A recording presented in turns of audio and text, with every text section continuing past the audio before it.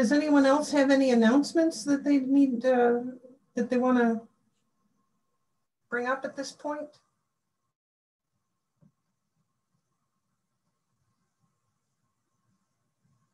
Okay, I was told you have to give it a count of 15 with the video meeting, so people who are desperately trying to figure out where the unmute button is get a chance before you just move on. Okay, so I get to do the presentation this month. I'm Lucy Propst. I'm your president right now for Master Gardener Society of Oakland County. Please let me know if anyone's interested in being a president, and I can teach you how. The topic for today is growing dahlias in Michigan. And I've got 77 slides. A lot of them are picture slides. If they're really crisply in focus, then my wonderful husband Russell took the photo. If they're fuzzy, I probably took the photo. And I'll apologize to you for that. But I did make a handout, and hopefully you had a chance to pull that handout out so that if I blow past some of these and tell you what flower variety it is, you can circle it on your handout. Growing dahlias in Michigan. How did I get started? Well, it started with Sanders. This is Sanders. Sanders was my dog about 2004. And I started growing some dahlias out of a Home Depot dahlia bucket. And they were growing and everything looked really great. And then one day, as the flowers were starting to be in a big bud and you could see the color coming on, the dog ate my flower buds. And that was the time they were about to do the Dahlia show. So I went to the Dahlia show for some advice on what I need to do to keep the dog away from the dahlia buds. And they said that I should get rid of the dog. So I found out that really into it, dahlia people have no pity or sympathy for anything that gets in the way in between them and their dahlias. Anyhow, I really loved the show and learned and met the people. It was the Southeastern Michigan Dahlia Society. And after that, I started growing them to show.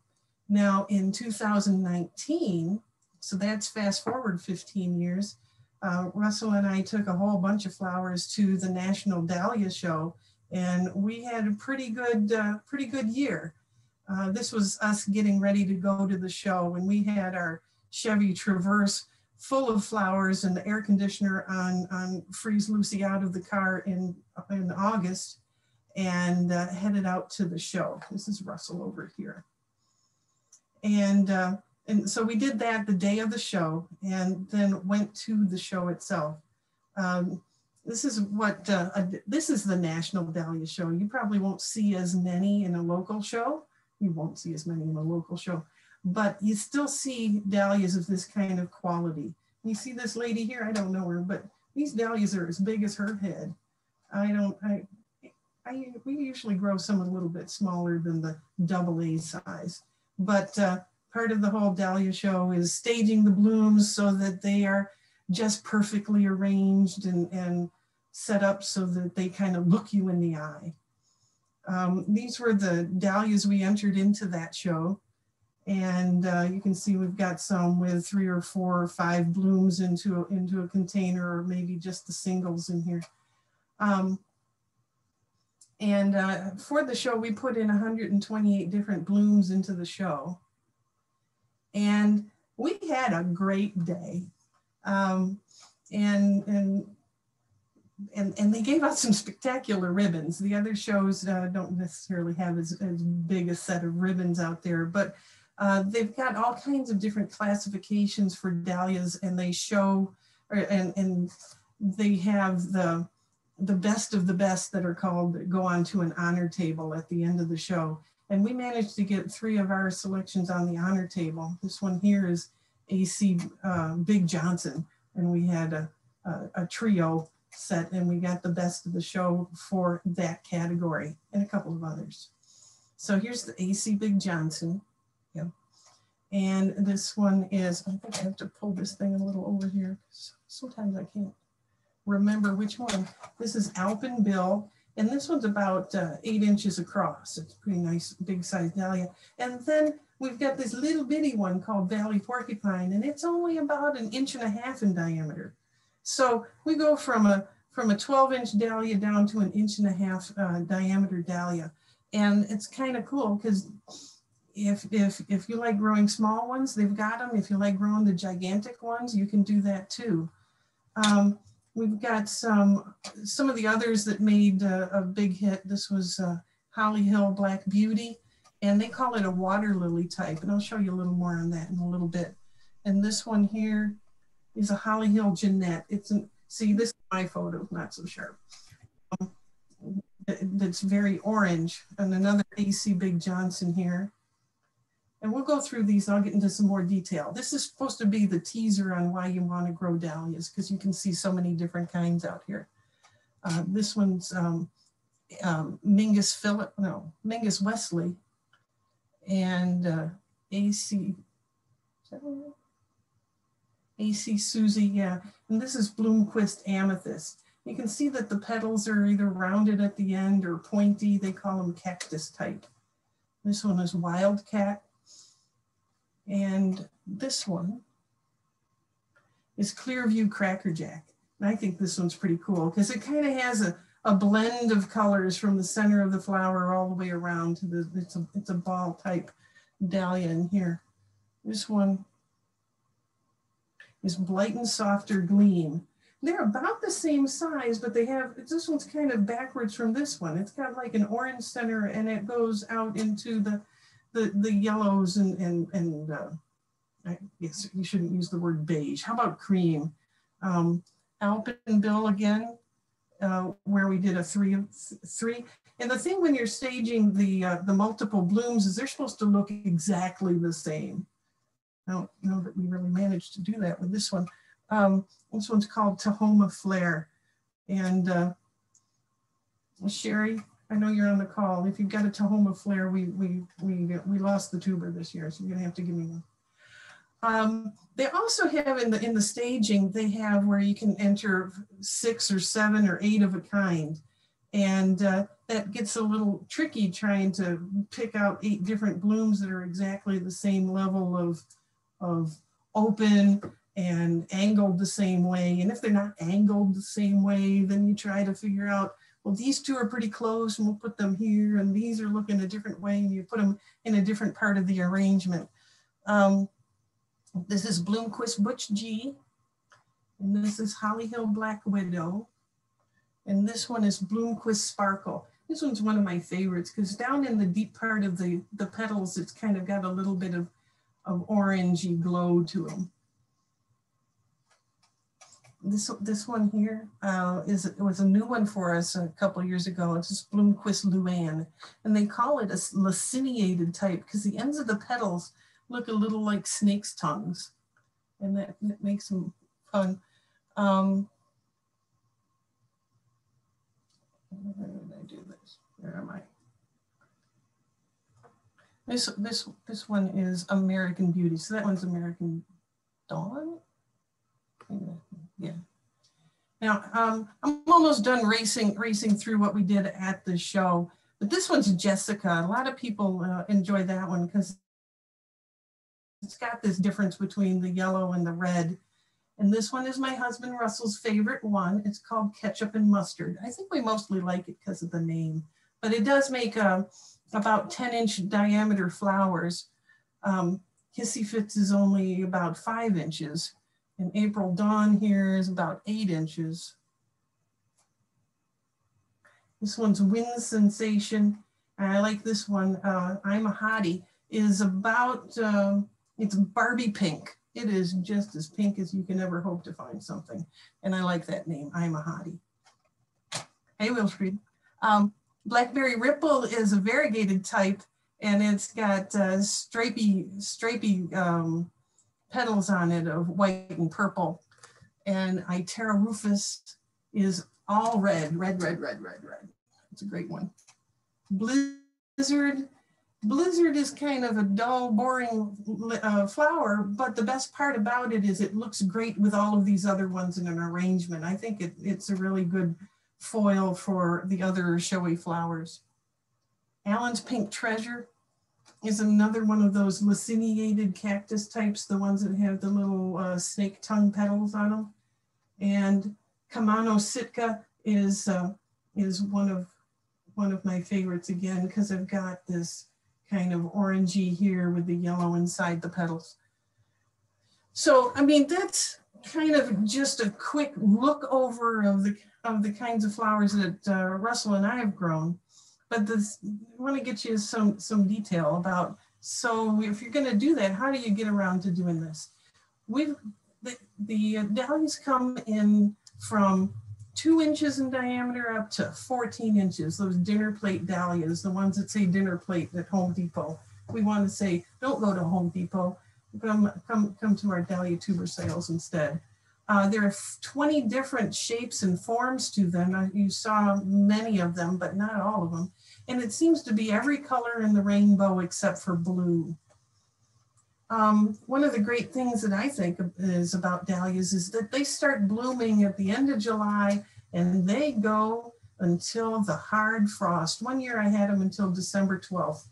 And then you know, the 13th hard frost, everything was sad.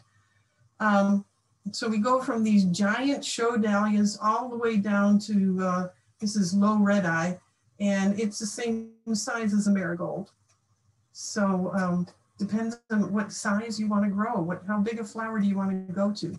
So they have different classifications of dahlias, where we've got this AA, which is anything over 10 inches in diameter. A large is an A, which is 8 to 10 inches. The medium size is a B, which is 6 to 8 inches. Oh, I got names for these too. This is Clyde's Choice. This is Elsie Houston. Elsie likes to grow and bloom. It's a very good starter dahlia. It'll take anything. It'll be happy to grow for you. AC Abbey is in our grouping for this year. And then this one's called Embrace. It's a BB, which is only 4 to 6 inches in diameter. Wildcat gets smaller. It's called a miniature. It's less than 4 inches. And I guess I don't have a ball on this page. Poms are the ones that are the smallest ones. Pom-poms, less than 2 inches. This one's called Glen Place. What was this one? Wildcat. So there's all kinds of different shapes to them and different sizes that go with them. And we do have a secret formula for growing dahlias. Put on soil amendments, composted cow or sheep manure. One of the most heralded dahlia growers that we've had was he had a sheep farm and he used composted sheep manure on all of his. They want full sun. If you have shade, they're going to get tall and leggy. When I say full sun, it's like dawn to dusk. I'll show you what happens when you don't have full sun. And water them. They need to always have some water going. So you have to figure out what kinds of varieties you want to plant. Some grow very tall. Kids Climax will grow very tall, and some will always remain small, like that one that's the size of a marigold, a low red eye, or this minion single HS Wink could stay small. It depends on how you work with it. And the best thing to do is talk with some Dahlia Society members, because they're going to be your best resources of which ones are going to be big and which ones are going to be small. And just so you know, these Dahlia Societies have tuber sales. You guys may have heard of Dahlia Hill, that's up in Midland. And on the last 2 Saturdays in May, they have a tuber sale in the morning, and it's held in the workroom in Midland. And they have some really low cost, because they grow so many, low cost dahlias. The group I'm affiliated with, the Southeastern Michigan Dahlia Society, is having our tuber sale on May 1st. And it's going to be held at Telly's Greenhouse in the barn. Telly's Greenhouse is at 16 and John R., about a 1/4 mile north of 16/Big Beaver. And I think we're selling them for around $4 each.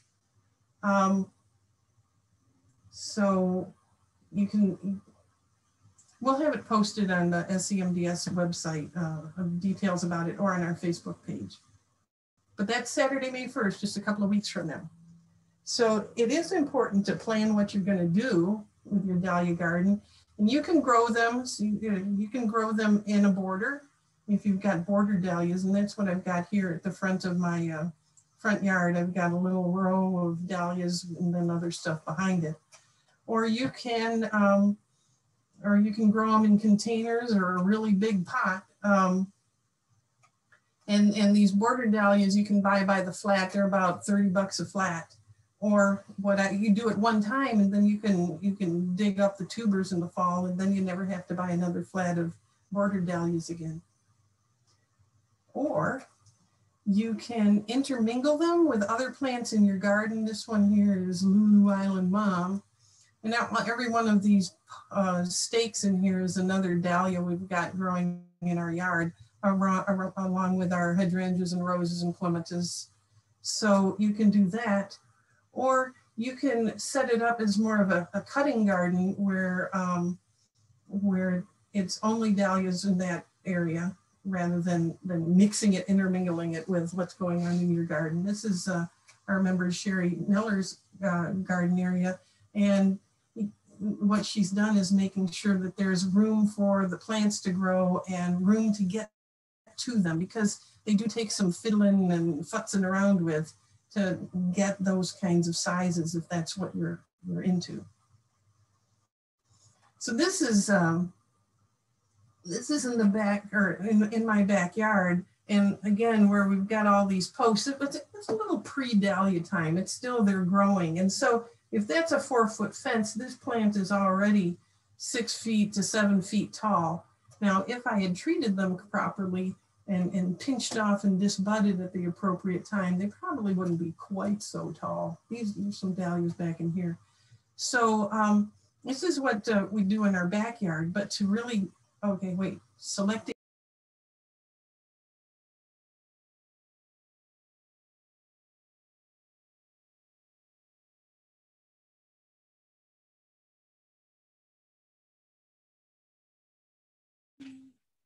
Lucy, you are muted.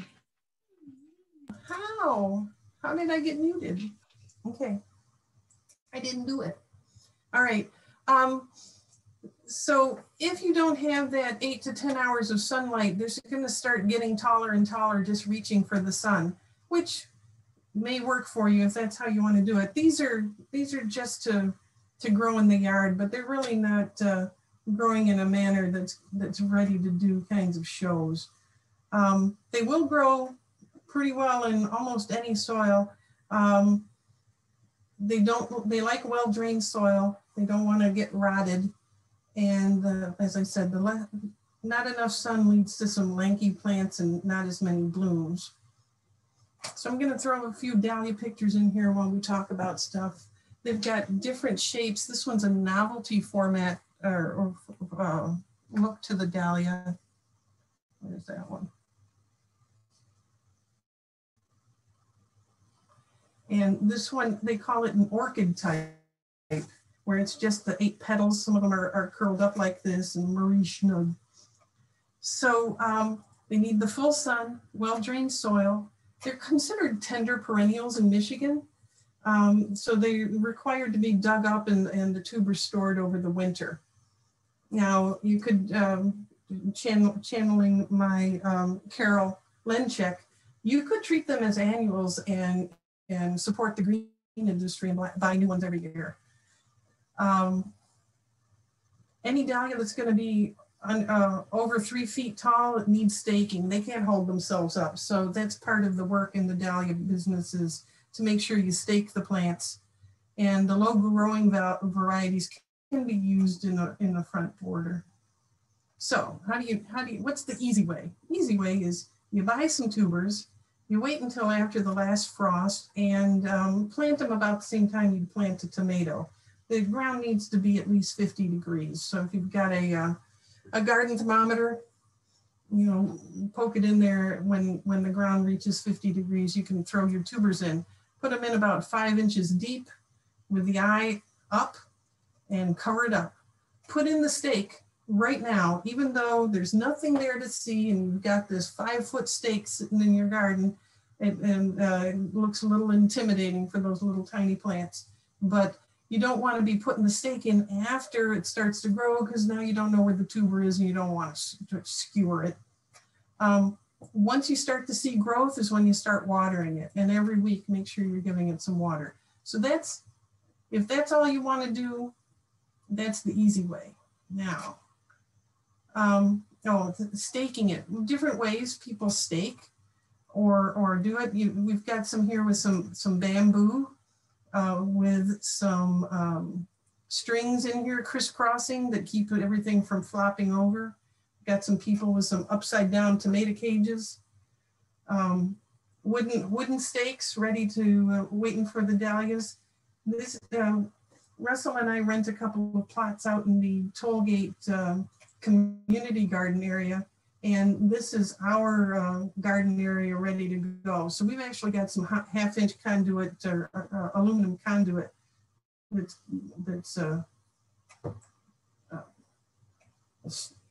what is this? You know, pounded into the ground when we're ready to.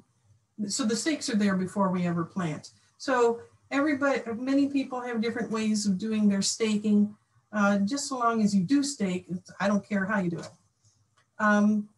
Now the flowers are great in arrangements. So here's some different types that we have. We've got a ball type, which is anything over 3.5 inches, where the petals go all the way and recurve back to the stem.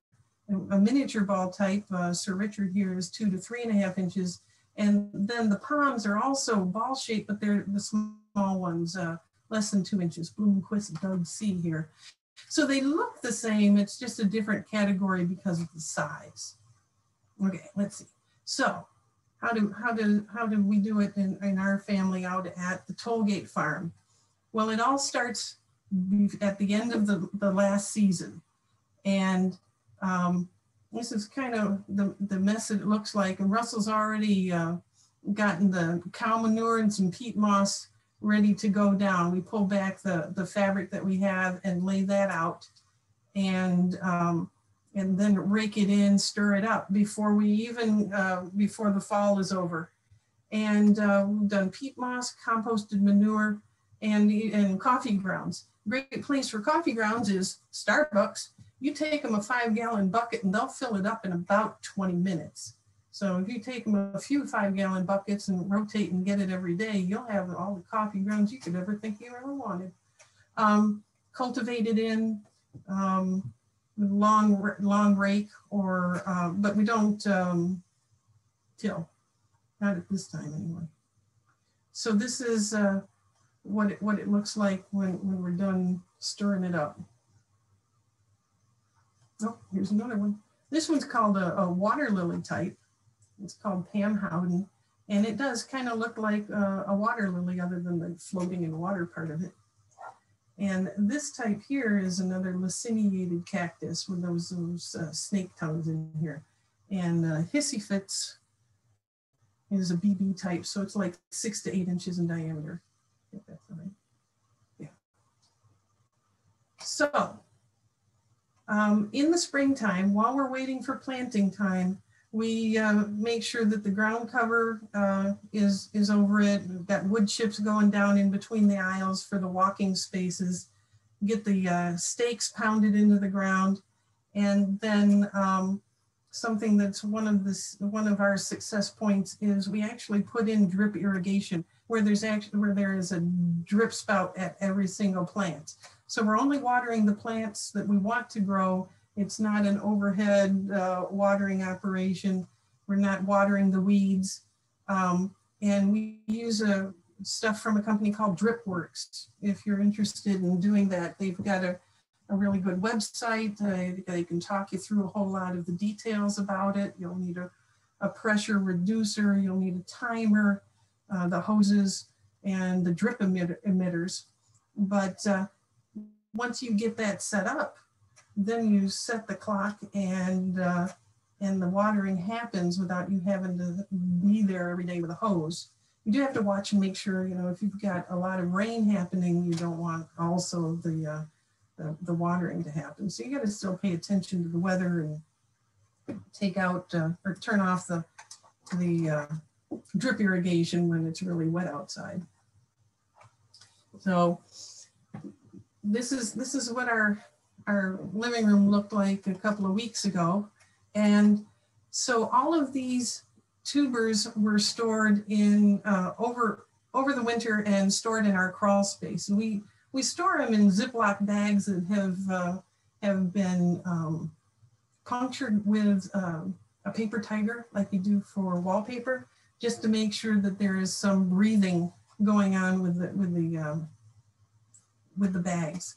And always, always, always label everything, because the moment you think that you remember what kind it was, you know, the dog runs through the room, the kids run through the room, everything gets stirred up, and your life is over. So you have to keep them straight and keep them together. Okay, so Encore is a laciniated cactus type. I think I really like those. And then this one here looks like a shuttlecock from badminton, but it's called an anemone. And this one's called Platinum Blonde. I think that's pretty cool looking. I'd like to grow that one. Anybody have it? And what is it that you're planting? So these are called tubers, just like potatoes, and just like potatoes, they're not going to grow unless they have an eye. And the eye shows up on the crown, or kind of where the plant came out of the ground in the first place. You're never going to find eyes on the body of the tuber, only at the top end up here. So these are very visible eyes here. This is where the plants are going to grow. They develop on the old crown, and the tuber itself provides energy for those first couple of weeks that the plant starts growing. This is what it looks like in our basement. And so we've got tables to put stuff on, and we've got grow lights. I forget which kind. They're grow lights. The other thing that we have is oscillating fan that we run over here, and for some brand new ones or maybe cuttings, we have a heat mat that we use underneath them to make sure everything's warmed and started. So one of the things that we do is we've got these quart-sized deli containers from Gordon Food Service, and drill holes down in it, in the bottom for drainage. We use just a potting mix, a soilless potting mix. And you can see we don't even bury the tuber all of the way on these starters that we have. Again, we're gonna label it. Always make sure you label it. These actually burned holes through there so that we can get the tag to stay on it and they don't accidentally fall off. A benefit that we've got on using these clear plastic deli containers is if there's no green showing, but you can still see that something's happening. You've got some roots going on. You can be encouraged that something's growing in there, and it'll the plant you'll see at any minute now. So we've got the grow lights up here. This is a whole bunch of plants that are happening. Oh, segue, extra photos. This one's called, this is a cactus type. So these petals all grow out kind of pointy looking. And this one's called Weston Spanish Dancer.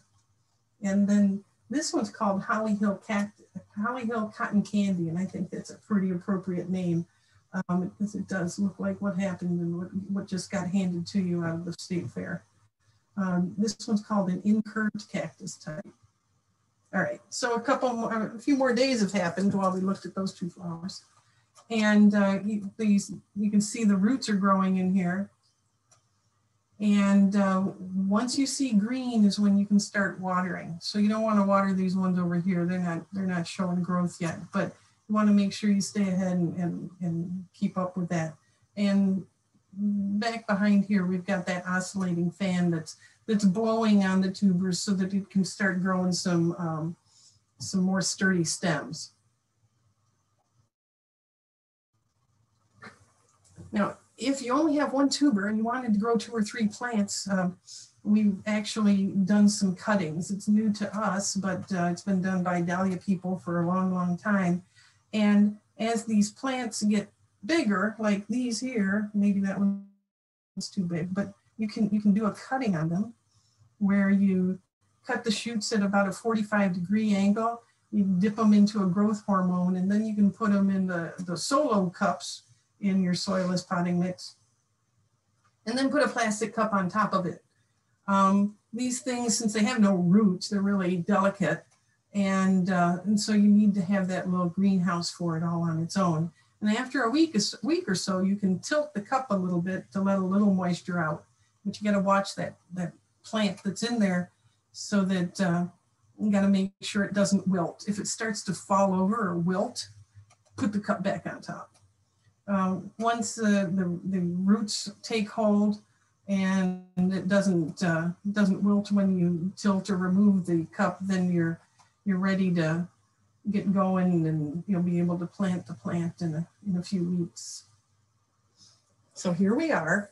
Like I said, it's after risk of all hard frost or all frost. About the time you plant the tomatoes, we want the ground to be about 60 degrees. Maybe I said 50 earlier. 50's maybe okay, 60's better.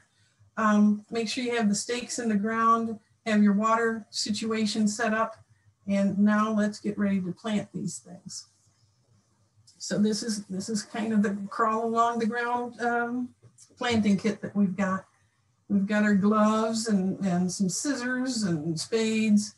One of the things we do use is Sluggo to help deter slugs. They do like to eat a brand new tender dahlia plant, so Sluggo helps keep them away. In the bottom of the hole, we put in a 1/4 cup or so of Osmocote, and we found that using a kneeler makes our lives better. We'd like to show that this is a West Marine personal flotation device, and it costs about half what the fancy garden stores call for those little 1-inch foam kneelers that they have. And it's bigger and it's easier to carry around. It even has a nice little handle. So I think you should all go out to West Marine or some boat store and buy yourself some boat PFDs to use as your kneelers. They last, we never have to replace them. So, and they're big enough you don't lose them. And then the other thing we got, they're the little drip emitters. They must be in the bucket here somewhere, so that it will dole out the water at 2 gallons an hour or something. So this is, oh, and this bucket here is when you dig the hole and you have extra soil because there was already soil in the little cups. You can use this to keep everything tidy. The scissors are to cut holes, crisscross the holes here, and then tuck the material back, and then you can plant the plant in here, and it helps keep all the weeds at bay. We don't like to weed. We'd much rather just deal with the flowers. Oh, look at these flowers. Here we are again. The ketchup and mustard, like I said, it's one of our family favorites. And this is like an 8 to 10 inch flower here. And then this one's my daughter's favorite. It's called Pooh. And she thought it was like Winnie the Pooh. And so she always wants us to have a Pooh in the garden, called a collarette type. And that one's about 3 inches in diameter. So this is what our garden looks like once things get planted. And I want to point out that we put the labels up high on the poles. Because it helps, because a lot of people put the tags down real low, and then you're spending all summer bending way down to try to remember what that flower is. And these are more at eye level here. And Russell's actually drilled holes through the aluminum conduit so that we can put the twisty ties right straight through the pole. And well, see, there's a little hole with a twisty tie through it. So last year we had an interesting year where we weren't able to make it out to a toll gate because of the whole lockdown. We were finally able to plant almost the end of June. So we planted some that were our starter plants. And then we gave away a lot of our plants, and then we had empty spaces in the garden. So we direct sowed tubers right into the ground at the same time we were planting plants. Now, I guess this is about a month later, but this is the difference between the Head Start started in the basement and the ones planted directly in the ground. So that's why I suggest that you make sure that you are moving in transplants rather than direct sowing into the ground. All right, so what do you do to keep the dahlias from growing taller than your garage? Oh, I always got to say this again. Put the stakes in when you plant it. Put it 2 feet into the ground and about a foot shorter than how high you think the plant's going to go, and tie it to the stakes as they grow. So you tie it when it's 5 inches tall and keep going as it grows taller. And they keep growing taller and taller and taller until you break off their apical meristem, which you learned about in Master Gardener class. And what happens when you pinch off that leader is that it starts to encourage lateral growth. And every time you do that, you're going to get 2 more branches. And then you can snip off those, and those will make branches. And that way you're going to get more blooms out of the whole thing. You're also controlling how tall the plant's going to be getting. And so when people say, how tall is that dahlia plant going to be? It's like, well, if you do the pinching and the disbudding and the disbranching, according to how you see stuff in the SEMDS.org and our YouTube channel, then you'll be able to control the height of the plant. And if you're really diligent, you really can control the height of the plant. Sometimes I'm left just to myself, we lose control. Russell does a much better job. Okay, so here we are back out at Tollgate Farm, and just wanted to show you. So we, this, you plant it and you look at it going, I think I could put about 60 more plants in here, but this is what happens. We plant them about 2.5 feet apart, and 2.5 months later, the garden is full. We've still got the wood chip pathways, and this is the area between them. But they're going to grow. Just, you already know that. But don't be tempted to make them too tight, because if they don't have air and enough room for stuff enough room for the air to flow through, you could get powdery mildew, and nobody ever likes that. Here's a couple more examples of flowers. Orchid type here is called Midnight Star, and this is one of the darker ones that we've got out here. This one is a collarette type called Alpen Diamond, and it's a collarette because it's got these little funky little petals in here. And this is only about 2.5 inches in diameter. And this tiny little one is a peony type, and they think it looks like a peony, I guess, Elvira. And it seems to me that the smaller ones make many, many more flowers than the gargantuan ones. So you have to kind of make your choice. You want lots and lots and lots and lots of flowers, or you want a few hamster flowers. So this is how I spend all my summer hours, where you're in there and you're picking off little extra buds or snipping off branches as we go. And this is what we're trying to do. We call it disbudding. And we disbud so that you don't have messy looking flowers. This is what happens when you don't disbud. And what you want to do is, they always grow in threes, almost always. And what you got to do is take off the outer 2 buds so that the middle one, the main flower, will grow to its fullest potential. You also want to take off a couple of the leaves below it so that you'll have a long enough stem so that it'll look pretty in a vase. If you don't take off the leaves, then the flower looks crowded. If you don't take off these buds, then you've got buds growing through your flowers. And so there's a lot of fiddling and farting and futzing around with these dahlias like this. You just stand there and pick off a few and pick off a few, and you keep moving. And but the payoff are the big pretty flowers at the end. I think they make great cut flowers. They only last 5-7 days at the most. It's almost like 3 to 5 days. If you didn't cut them off and they deadhead in your garden, cut off those deadheaded ones and it will encourage some reblooming. As long as you keep up and keep cutting off the dead ones, you'll get more and more flowers.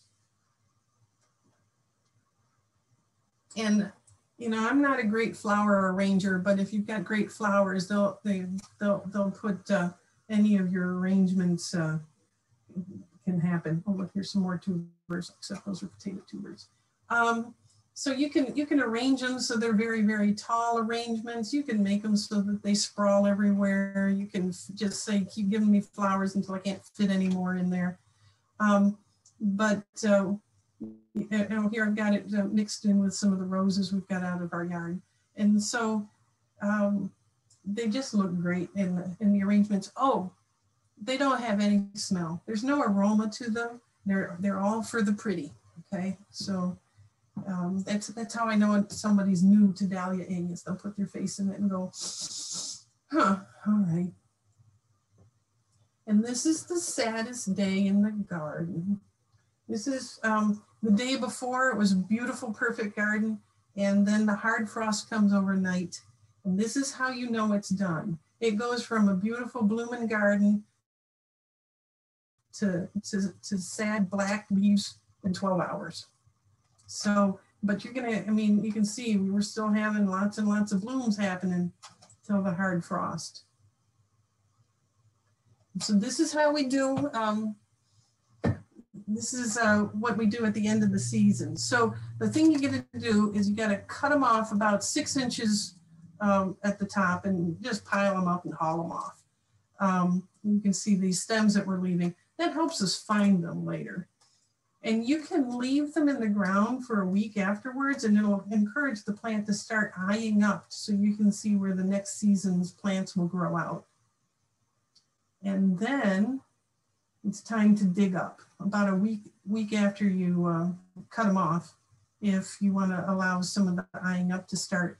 And when you start to dig them, you've got to dig a really big diameter around there. We've pulled back the ground cover and got this garden fork in here and all the way around. So this is almost 1.5 foot in diameter, maybe even a little more, of all of the new tubers that have grown over the summertime. So you got to give a really wide circle around the stem, and otherwise you're going to put the fork or your shovel straight through a couple of the tubers, and then you'll be sad. This is Russell and our friend Bob Barner, where we'd had enough for a while. These were the last blooms before we whacked everything off, and Bob has helped us learn more about dahlias than anyone. So he's a great resource. So this is what we do after we've dug these up. They're in a great, or here's some that aren't dug up yet. But this is Russell in his rubber boots and a rubber apron and rubber gloves and a hose. And we've got a screen here over sawhorses. And we do it right over the garden soil because we got to get all the soil, all the dirt off of these things before we start getting ready to put it away. And we found that if you just spray them off right over your garden, you can have your soil back. And it's a messy operation, which is how we learned that we need to have the rubber suit on to get this here. So we spray off the soil, and you need to let it dry for at least 24 hours afterwards. And don't put them down on the cement. The cement will just suck the moisture out of it excessively. It'll ruin them. So you can put them on some cardboard or leave them on a rack or something like that. But please don't put it on cement. You'll regret it. And then at the, you can store the dry tubers in clumps and divide them up in the spring, or you can divide them up in the fall. You have to have this eye on the tuber to make sure that it's going to grow. And so you got to be careful where you're cutting these apart. You can cut it apart like here or here, and then store them in your container. Now, there are as many storage techniques as there are people who have ever grown dahlias. And many of them are discussed in various websites. But you want to store them to be between 40 and 50 degrees, keep them in the dark, and to help avoid rotting, you should not let them touch each other during storage. Now, this one is storing them in some peat moss. You can store them in vermiculite or sand, peat moss. You can store them in between sheets of newspaper. You can store them in these Ziploc bags that have had the holes put in them using that paper tiger. And everyone has an opinion. Oh, here, we've also got people who will roll them in saran wrap. They're actually individually wrapped, but then they're kind of grouped up here and here. Or, as I said, channeling Carol Lenchek, you can leave them in the ground and buy a whole new batch next spring. So, resources, places you can go, and that's part of the handout that I gave is some information on resources. We've got the Southeastern Michigan Dahlia Society, which is at sem.org, semds.org, and we've got a YouTube channel, and those links are on the handout. The Michigan Dahlia Association is kind of more Ann Arbor, Saline area, but they're a great resource. And most of the people in SEMDS are also members of the Michigan Dahlia Society and back and forth. And then the American Dahlia Society is the owner group for the United States. And they've got some great resources on dahlia.org for finding names of dahlias that are in this size or this shape or the color that you want. So in that classification guide in the no section, you can look up different kinds of dahlias that you want to grow. So this is a picture for semds.org, Southeastern Michigan Dahlia Society. And we'd love to have you. If you want to do a road trip one day, you could go out to that Dahlia Hill, which is pretty cool. It's free. All you have to do is get there. They do have some parking out there, but there are no restrooms, so be prepared. And the best time to go is probably August through October. They're a little further north, so they start a little later and end a little sooner. But it's a fun little trip out there to Dahlia Hill in Midland. This is the guy who started Dahlia Hill. He started, it's Charles Breed, and he started it in 1966. And he liked growing tubers. And then he worked with a guy called Bill Fisher, and he owned the property where Dahlia Hill is now. And between Bill and Charles, they planted 1,700 tubers. And that was the start of Dahlia Hill. They now have an art studio. I forget who was the artist, but you can see they've got 4 different sculptures out there, and it's supposed to be spring, summer, autumn, and winter. And this one is either autumn or winter. It kind of looks a little droopy. And in 1998, they started that Dahlia Hills Society, and they've now terraced this garden, and they've got their cast iron. Oh, Charles Breed did the cast iron sculptures. This is an aerial view of what Dahlia Hill looks like. So you park over here underneath the willow trees, and you can walk your way up to it. And they actually over here have a memorial garden, and I don't remember what they call it, but you can have your cremains interred here and always be remembered for dahlias if that's in your desire. So that's what these 2 circles are up here. And you can just walk through these gardens, and they've got them all labeled, and then you go away from there with a great big list of things, and maybe you'll go to the tuber sale they have the following spring. Here's another view of what's going on in here. They're you know, maybe that's spring and summer and the other 2 sculptures out there at Dahlia Hill. Here's another picture of Dahlia Hill, kind of a morning fogginess when we got there. So encourage everybody to, if you just want to learn more, you can go to a show, and the shows are pretty cool. Some of them have arrangements as part of their show entry types. This was us right before we left for the show. It was out at where was it? In Grand Rapids, the place in Grand Rapids. You guys know what I'm talking about. Meyer Gardens. And the show, the 2019 national show was at Meyer Gardens. And they rotate the shows around, and the West Coast, Seattle and Oregon and Washington State do a lot of dahlia growing. And they do shows out in New York and South Carolina. And let's see here. We've got our local shows, and this is also in the handout. We got the local shows on Labor Day weekend out in Washtenaw Community College. And then the Southeastern Michigan Society is having their show on September 17th through the 19th at Orchard Mall. And the National Dahlia Show this year is going to be in Wooster, Ohio, the weekend of September 9th through the 12th. So that's the place to go to see the national show and the most dahlias. And as I said, they rotate it around, but this will be the closest it's going to be for a long time. So all of those are put into the handout so you can reference it and come to see one of the shows. And we're going to be working, we're planning on showing, Russell and I are planning on showing at our and defending our national championship title. So I just want to thank you for your attention today. And if you've got any questions, maybe I can answer them for you. But this is what I've put together for you today. Hope I've made you want to grow a dahlia.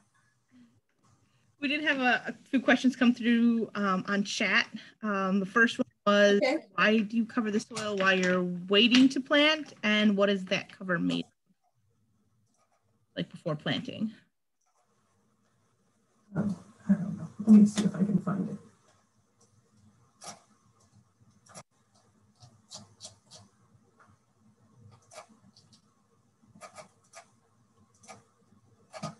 We're almost there.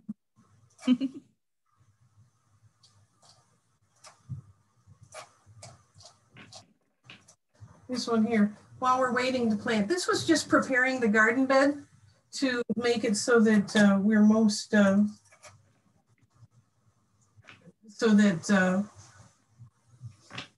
ready at the time when the ground is at the right temperature. And so we've got in there the soil amendments with the peat moss and composted cow manure, the cough grounds, and then we put the ground cover over it and to keep the weeds out. Warms it up faster in the spring. Oh yeah, Russell says on the ground cover, if you're using this black ground cover, will warm it up a little faster too, so maybe you can plant sooner. But that's what we're doing is we get this all ready, we put the stakes in the ground and we do the, and get ready to do the planting.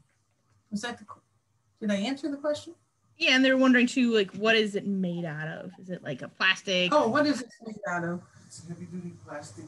And it's a heavy-duty commercial quality ground cover.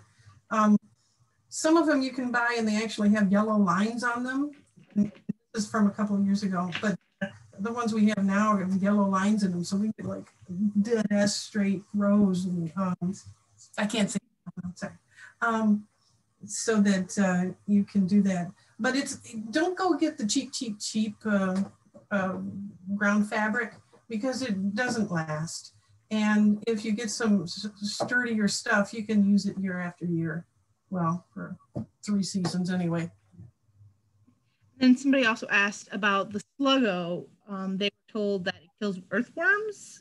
Do you know if that has any truth to it, or?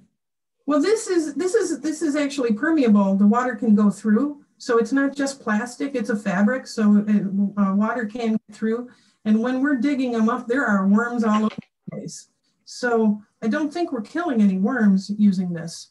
They probably because it's this warm. Person was asking about the sluggo you suggested using. Oh, the later slide. I don't know if We're mostly worried about the slugs early in the season, but while the plants are really getting started, we've only used it at the very beginning of the season at the top of the once they're planted on the top of the soil.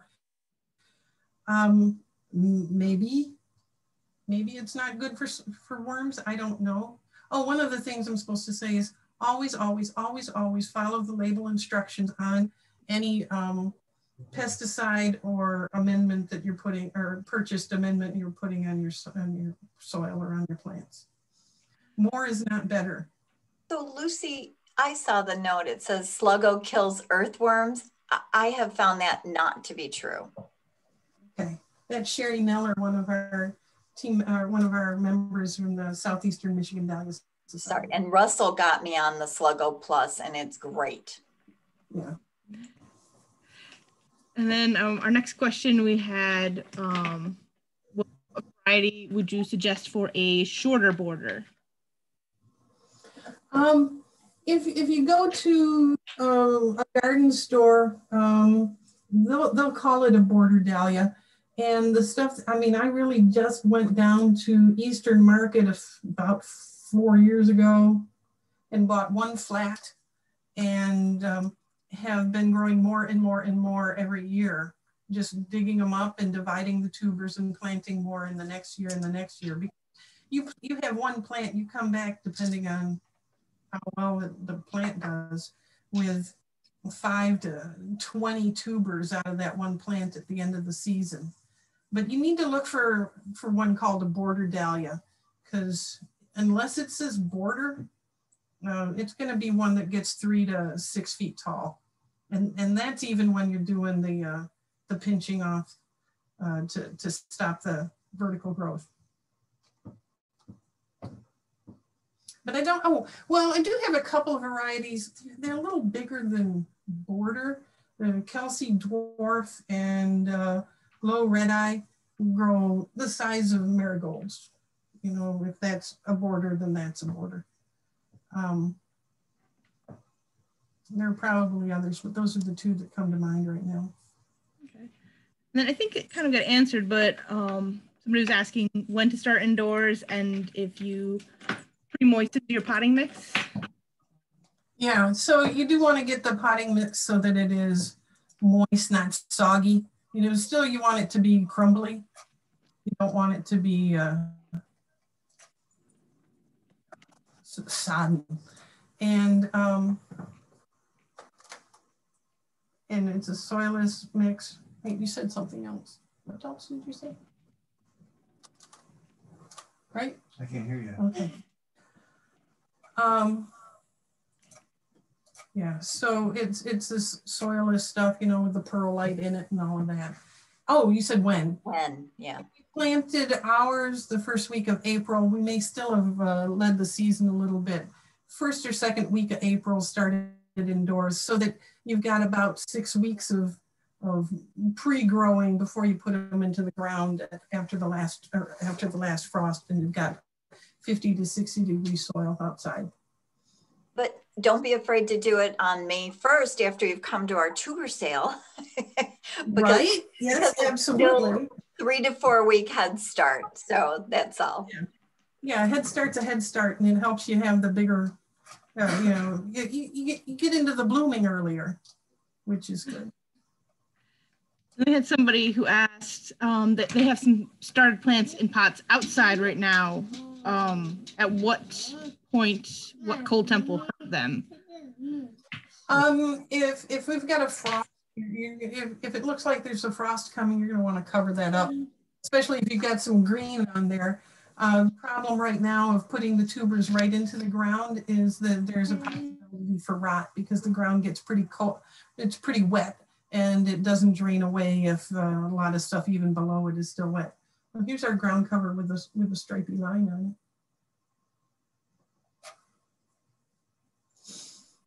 And Julie wants to know if she can go out to Tollgate and see your garden. Last year, and so far this year, only people who are certified as volunteers through the Master Gardener MSU's sign off and volunteer stuff. So I guess every one of you, because you've already recertified, right? All of you can come out. And everybody knows where the Dahlias are. So if you get out there and you're looking for the Dahlias, just see anybody who's out there. But you pull in and keep heading. Which direction? Heading east. Heading east, he says. Okay. Behind the pig barn. Behind the pig barn. Ducks. We had another question. Are border dahlias the same as patio dahlias? Probably, yeah. And then also for some potting mix that has fertilizer in it, would adding Osmocote to that, would that be too much fertilizer for a dahlia? I don't know. It's probably okay, but I don't know. I can't comment on that. I'm sorry. Okay. And then somebody also asked what kind of roping or wire to use with your pole support. Biodegradable twine. A biodegradable twine is what we use to tie stuff up with. Some people are, there's other stuff that's out there at the English Gardens or Home Depot or other places, but we just use some twine. And then if anybody else had any. Russell says a lot of twine. A lot of twine, I bet. If anybody else had any more questions, feel free to unmute yourself and ask, or use the chat function to ask. And we can get to your questions real quick. You always have such beautiful dahlias, Lucy. It's nice to know some of your method. Oh, yeah. I mean, so we do have a lot of YouTube channel. Open something up on another screen here. I'll drag it over to this screen in a second. Excuse me, Amanda? Yeah? Okay. This is Deanne. I didn't receive, and other people have said they didn't receive a handout. Will that be sent out later, please? Yeah, we can. So you go to our website. I just posted it in the chat room here. It went by so fast. I'm sorry. It's in the chat room. It's right here. Right here. It's going down the handout. Thank you. Yeah. And so that one will have links so that you can get to these YouTube videos that can, we've got a season of growing dahlias is really a great place and a great thing to do. To go through 1, 2, 3, 4, 5, 6. There's 6 of them. You don't have to watch them all at once. This is the beginning of the year and the planting and getting ready and putting it in the ground and disbudding in here and disbranching and then the harvesting and storage. So these are great resources when you want to get into more details. But the fun thing is enjoy the flowers. Come to a show. Come to one of the meetings of the Southeastern Michigan Dahlia Society. I'll open their website here if I can get it to work. And we'd love to have you. It's like everything else. I mean, you've got the lily people and the rose people and the iris people, and I'm one of the dahlia people. It's what do you have a chance and what can you learn? How can you get to it? So, you know, there are people out there. If you want to be one of those people, we'd love to have you. Then we had another question that just came through. Any recommendations on how to deal with Japanese beetles? Japanese beetles, any recommendations? Russell is a proponent of non-organic kill anything things. Now, one of the things, you know, because I know we got a lot of organic people and that might be real repugnant to you, is the dahlias, and except for the orchid type and the singles, when you cut them, they're still tight. You're not seeing the center of the flower, and the bees aren't either. So if you're only growing the type that have the tight centers before they blow out, you're affecting fewer bees. And it's the ones where they have the open centers on them that you'd have to worry about that. But Russell likes 7. He uses bear type thing.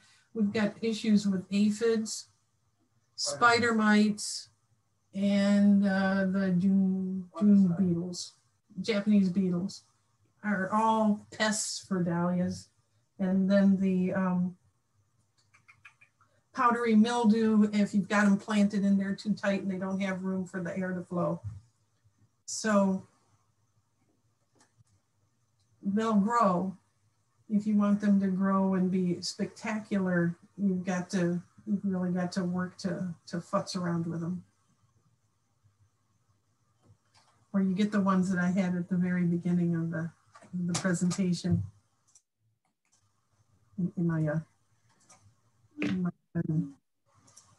early on. And did anybody else have any more questions?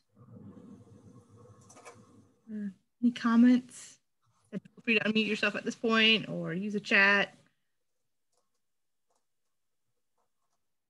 Lucy, this was so great to watch. It really is inspiring. Okay. I was worried I was either boring or overwhelming, so thank you. No, it looks like a fantasy. I want to come look at your garden. Well, you're welcome to come over. They won't be blooming until the end of July, so. I'll hold off then. Lucy, well, thank you so much for the information. It was very helpful. Good, I'm glad. I was gonna say great job, Lucy, and I blame you for my addiction, just so you know. Yeah. I take full credit for anybody who gets into it after 2004. Lucy, do you know if deer eat dahlias? Oh, I'm sure they do. Everything but daffodils, I think, and they eat daffodils in a lean year, right? So yeah, I mean, if my dog will eat a bud, and it was the only year he ever did. I kept the dog until he passed away on his own. Okay. I'm sure the bunnies like them early on, so you kind of want to maybe put a little cardboard border around it until they get started pretty well. Maybe. Sometimes we've had a bunny issue, but not usually. The toll gate, the garden area, has an 8 or 10 foot deer fence around the entire area with a fence, 2-inch squares, pretty heavy gauge fencing that's 2 feet down into the ground. They've got an electrified wire around the top of it, and all of that keeps out the groundhogs and the bunnies and the deer. So it's a wonderful place to, if you have a tiny yard and you want to grow all sun kinds of things like vegetables and dahlias. Does anything bother them like once they get growing? Is it mainly when they're young that you have to worry about? It's mainly you're gonna get the mammal type critters early on, and the slugs. After they get established, it doesn't seem to bother them. That's when the June bugs and the aphids and the spider mites. The smaller pests coming to the smaller ones come to get you. Boy, and earwigs, they're so disgusting. Does anybody like an earwig? They like to sit inside the white ones. Russell calls the white ones sacrificial victims. He plants white ones near his red ones so they don't eat his red ones. They have a color choice? They seem to.